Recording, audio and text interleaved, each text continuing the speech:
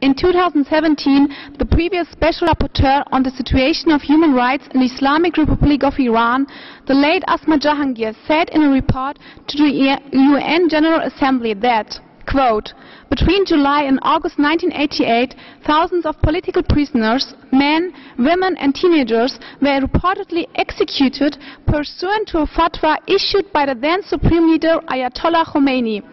A three-man commission was reportedly created with a view to determining who should be executed.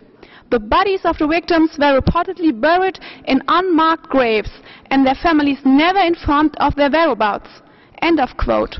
Since that date, this massacre has been recognized by many officials in Iran who have even defended it. This is why mothers, fathers, children and other members of the victims' families expect from the High Commissioner for Human Rights, Michelle Bachelet, to launch an independent international inquiry to know the truth about their loved ones and to see the authors of this massacre brought to justice. 31 years after the 1988 mass extralegal executions of political prisoners in Iran, we believe that until the full truth is unveiled and the perpetrators are held to account for their crimes, there will be no incentive for the government of Iran to change its policy on human rights. Thank you. Thank you.